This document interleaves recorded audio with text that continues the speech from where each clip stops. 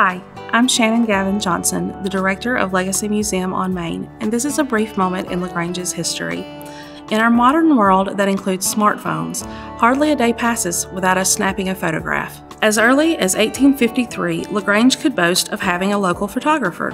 Advertising in the LaGrange Reporter, Mr. Pleasant Prophet stated that he had devoted his whole time and attention to the business of photography. At that time, images were impressed upon glass as a daguerreotype, and Mr. Prophet would have been known as a daguerrean. Prophet's gallery was located opposite the Baptist Church on Broad Street.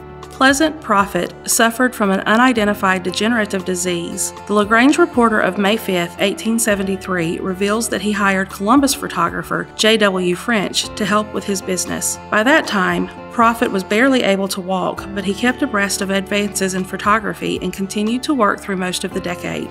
Other early LaGrange photographers were Childress and Lee, J.M. Tomlinson, and Julius Lindsay Schaub.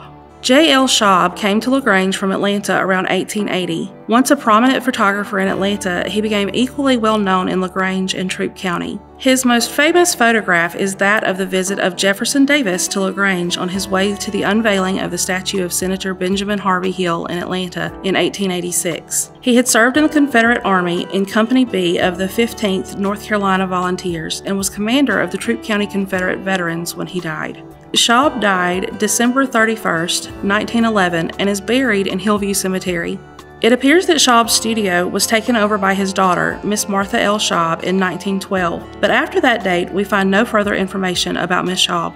Other photographers in LaGrange in the early part of the 20th century were Milton D. Fowler, Robert L. Smith, and William C. Holmes. Holmes's studio in 1928 was located in the Morgan Building on North Court Square. In 1929, Snelson Davis succeeded Holmes in the location, and Davis is the best-known 20th century LaGrange photographer. Almost everyone who lived in LaGrange from 1929 to 1956 had their photograph taken by Davis, who was described as the colorful local photographer. Davis's partner was Samuel C. Taskett, another important LaGrange photographer. Snelson Davis did have some competition from other photographers during his long career in LaGrange, though. From 1938 through 1945, Alonzo Carter and Leon E. Jenkins also had photographic studios in town. By 1946, Mr. Jenkins had a partner, Quentin N. Johnson, and two women photographers had entered the market.